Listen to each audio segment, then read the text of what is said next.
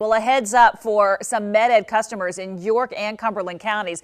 There are 2 planned outages coming up. The reason for this, crews will be working on a project, and Med-Ed has to de-energize the lines to keep crews safe. So here's who's impacted by all of this. This Friday, around 300 customers in the New Park area of York County will be without power from 7 in the morning until 7 in the evening. Med-Ed said it has reached out to customers with robocalls, but it has not been able to reach everyone because some contact numbers are outdated. The rain date is set for December the 9th. And then on December 13th in Mount Holly Springs, Cumberland County, an outage will affect about 113 customers from 9 in the morning until 2 in the afternoon. Customers impacted will be notified by robocall as well. The rain date for that is December 15th.